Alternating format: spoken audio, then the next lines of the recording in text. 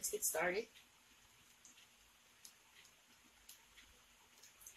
If you would like to read along in your Bibles, go ahead and turn to John chapter 2, verse 18.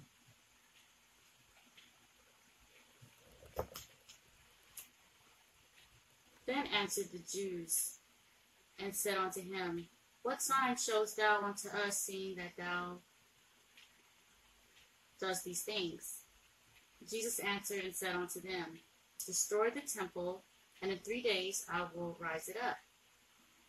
Then said the Jews, 46 years was this temple in building, and wilt thou rear it up in 3 days? But he spoke of the temple of his body. When therefore he was risen from the dead, his disciples remembered that he had said this unto them, and they believed the scripture and the word which Jesus had said. So, Jews wanted a sign. They thought, if you say you're the Messiah and you do these things, then give us a sign. What sign do you have to show us that you are the Christ? And Jesus told them that destroy the temple, and in 3 days I will rise it up. They didn't understand this. They thought he was talking about the building. And they thought that he was a threat. And later on they used it against him. Witnesses that overheard the conversation used it against him. But the disciples, after the crucifixion, disciples remembered that he said this. And it says here that they believed the scripture and the word which Jesus had said. So it came to their remembrance on that day. Okay, so there it is. Jesus, in his own words, was talking about the temple of his body. And later on, in later scriptures, the Apostle Paul also mentions about the body, our body being the temple of the Holy Spirit. Okay.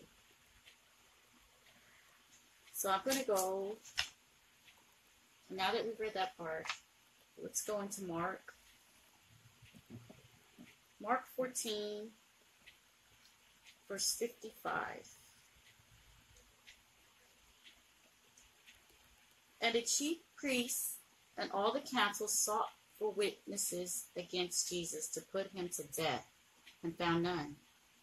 For many bore false witness against him, but their witness agreed not together. So it was all hearsay. And there arose certain and bore witness against him, saying, We heard him say, I will destroy the temple that is made with hands, and within 3 days I will build another made with hands.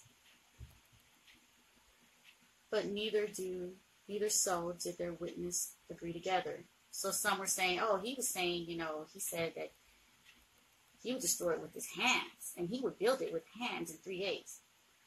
But none of it makes sense. Because one said that, and, it's all hearsay. None of it agreed together. And the high priest stood up in the midst and asked Jesus, saying, Answerest thou nothing? Why aren't you answering, I guess? What is it which these witnesses against thee? What do they have against you? But he held his peace and answered nothing. Again the high priest asked him and said unto him, Art thou the Christ, the Son of the Blessed? And Jesus said, I am.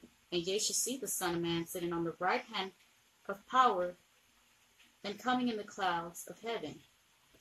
Then the high priest rend his clothes and said, What need we any further witnesses? Ye have heard the blasphemy. What think ye? What do you think? And they all condemned him to be guilty of death. And some began to spit on him, and to cover his face, and buff him, and to say unto him, Prophesy, prophesy. And the servants did strike him with the palm of their hand. Okay, so here,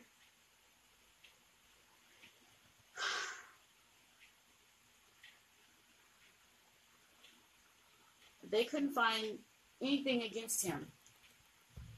None of the, it was all hearsay, all the witnesses that came forward. So they had to throw that out. You know, even though they didn't understand what he was talking about, what the disciples knew. They knew what he was talking about. But the Jews just thought, you know. Okay, so they couldn't use that against him. So then, when the priest asked him to answer, Jesus said, I am, and ye shall see the Son of Man sitting on the right hand of power, coming in the clouds of heaven. That's his answer. And this made them angry. Okay, back then, I guess, people were, I guess blasphemy was like a capital offense back then. And because they didn't believe that he was the Messiah, which he really was, the Jews didn't believe he was the Messiah. They did not believe that he was their king. So what they did, as it says here, is the high priest rent his clothes, which means he out of anger, you know, he's angry, so he ripped his clothes, and, you know. And after that, they said he is guilty of death because he has committed blasphemy. And we all know, you know, it's known because he is the true Messiah. And because they didn't believe him, some began to spit on him. They buffed him up. They covered his face. They told him, prophesy. Who struck you with the palm of their hand? That is so mean. That just is so see what our Lord went through for us. We didn't even deserve it. We're undeserving his love. Yet he went through with it. He carried his cross and was crucified for our sins. We should have been on that cross, not him. And while he was on that cross, he said, forgive them, for they know not what they do. That is true love. And there is no love greater than that. I mean, worldly love is fake. You know, we need that love of Christ. That's what this world needs, the love of Christ.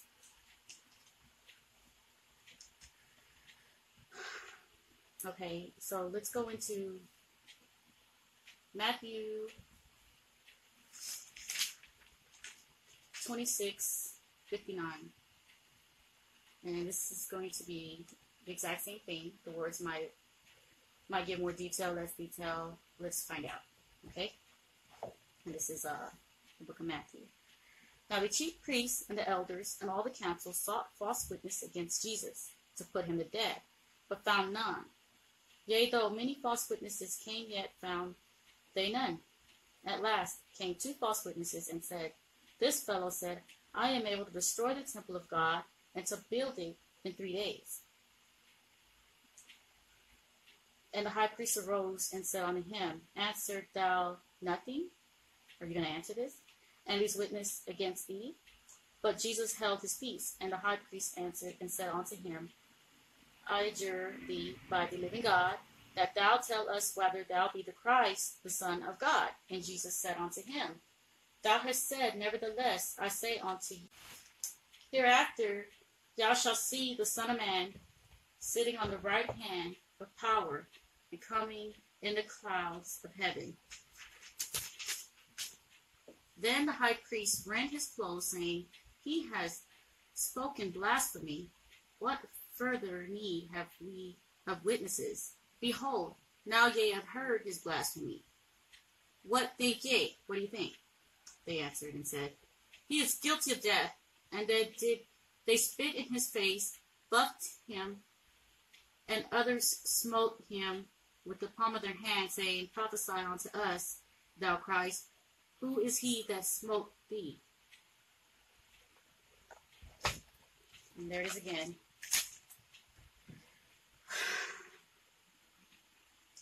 That just saddens my heart.